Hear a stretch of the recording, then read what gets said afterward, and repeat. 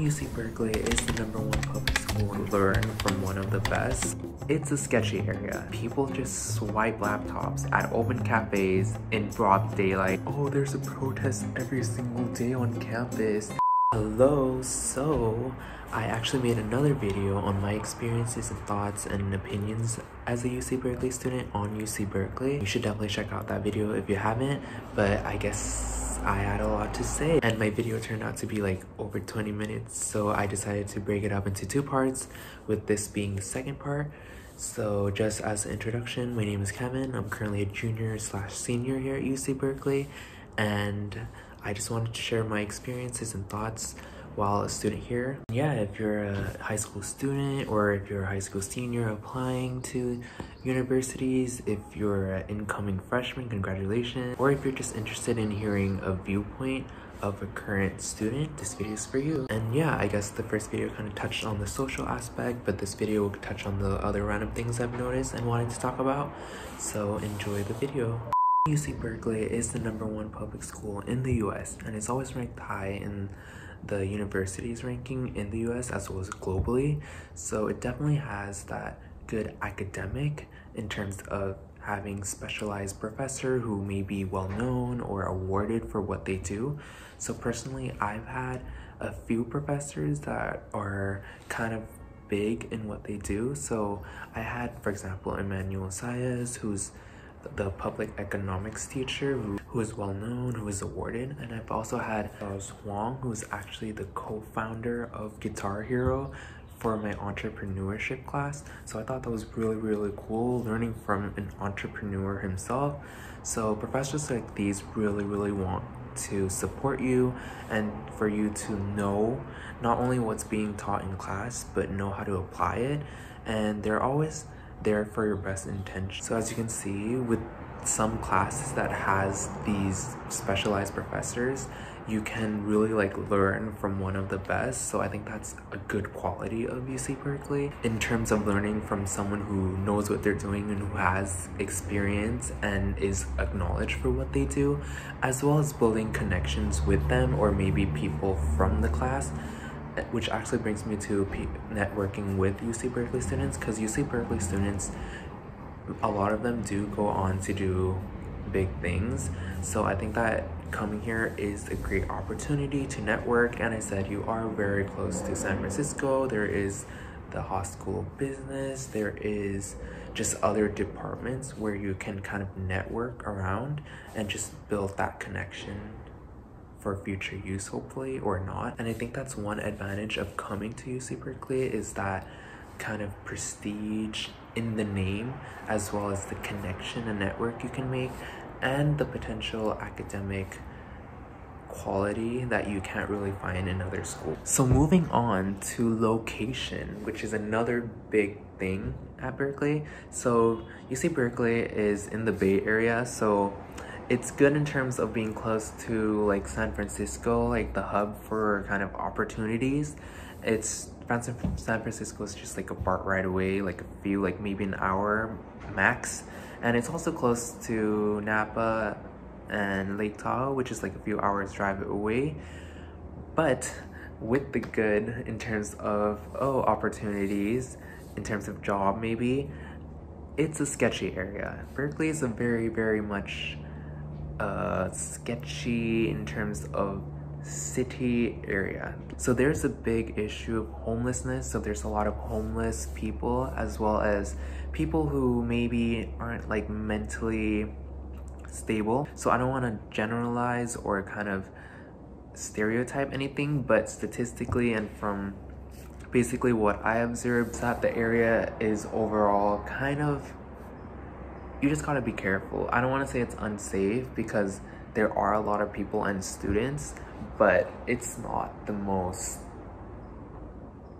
safe, if that makes sense. Like, we actually get these warn me notifications from like the police departments, where anytime anything happens in terms of maybe like an attack or a robbery or anything, the students get notifications. So we actually get that every single day, and we get multiple of that. So maybe that kind of gives an idea of how things work around here. And another thing that's emphasized is that you shouldn't walk alone, especially at night, so you should always walk in a group of people.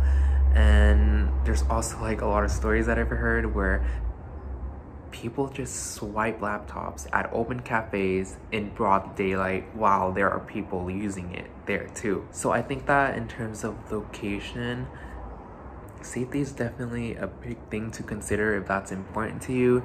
I mean, maybe it's just me who came from like a more kind of, I guess, peaceful area, so it's definitely a bit of a shock and adjustment.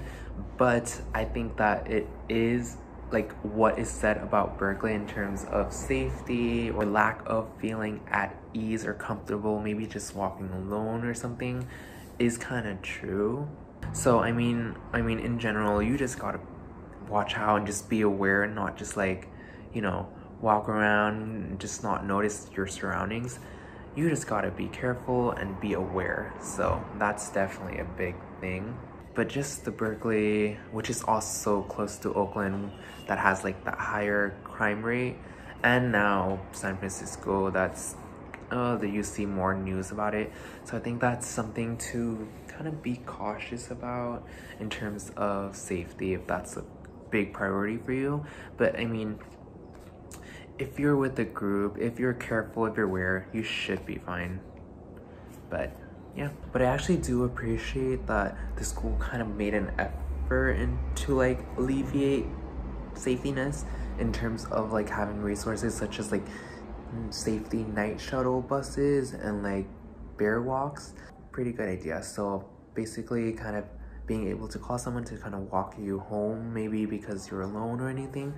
But safety night shuttle is also kind of cool, but it's kind of a little weird because like you kind of have to wait for the bus, which comes every like 20-30 minutes, I think, in a potentially sketchy area, maybe even outside of school anyway. So it's like, yeah, it's better than walking home alone, but you're still maybe still alone at a bus stop waiting for the bus anyways. But I think it's nice that there are resources to increase safety at night in this area. So protests.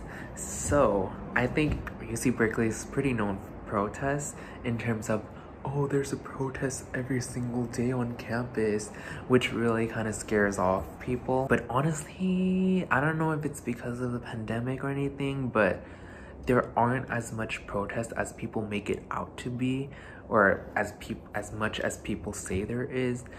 But like, from what I've noticed, there are protests. There's probably like 1 or 2 on average per month, on average. And they're usually peaceful. They're just at most like maybe like some group of people protesting in front of, say, their gate, which is like the front of the school, sometimes blocking it, which is like a big thing too. But other than that, maybe they protest in front of Sprout Hall, which is again in front of the main entrance of the school.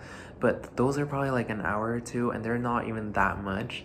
So I think that it's kind of false. It's like, yes, there are protests because it is a liberal school, but it's not like we have protests every single day or anything. So I think that was like a misconception. Ooh, and another kind of smaller thing that I want to talk about is the weather, actually.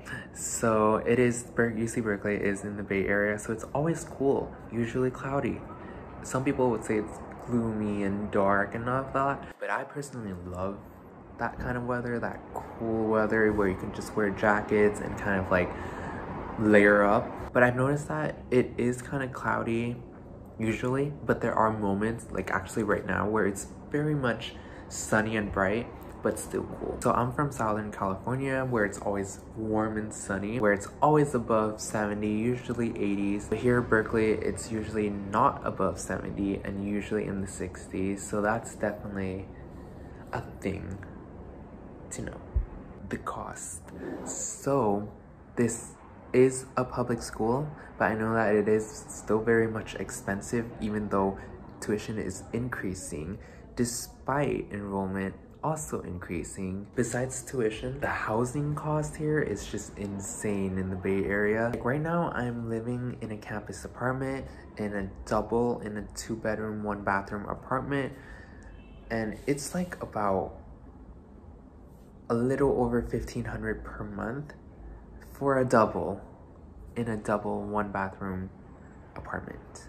I mean, it does include like gas, water, utilities and all that, and it's very much a great location because it's like a few, like 1 or 2 blocks away from campus. But regardless, I know that the apartments here and just like the rent here is just insane, especially compared to like maybe LA or just maybe other areas or other schools. And with that hefty price tag does not even mean quality. Like, you're gonna pay an expensive amount for a mediocre to old apartment, and that's just what is gonna happen, because the bougie luxury apartments are gonna be like over 2,000. If you can afford that, good for you. Other than that, the regular apartments are gonna be like what, at least $1,500 for a single, or maybe like $700, $800 for like a double. So rent is very expensive here, and the food is so expensive here. Like, since when was it normal for a burger to be a standard price of above $10? Like, that blows my mind. And like, drinks on average, the standard here is about like at least $6, $6 to $7 on average. So I just think that's crazy at how expensive just even food here is. And the food here isn't even that like superior, isn't that well known either. You're paying a lot for not necessarily something that's very known or you know that's gonna be good. And there's also not that much grocery stores either. So there's like one Trader Joe's kind of far away, and that's it. Like, no groceries. So I bet a lot of students either have to eat like dining halls or like have to eat out. So they're gonna spend a lot of money on food that's not necessarily good. I mean, it depends on you and your taste, but you're just gonna spend a lot of money on food is the point. So I mean, I do know decisions come out like during end of March. So I hope this video kind of gives you like an idea of Berkeley and maybe help you with your decision. I shouldn't influence your decision because at the end of the day, it's up to you and what's best for you. But yeah, I just wanted to kind of give my story and experiences and opinions on Berkeley.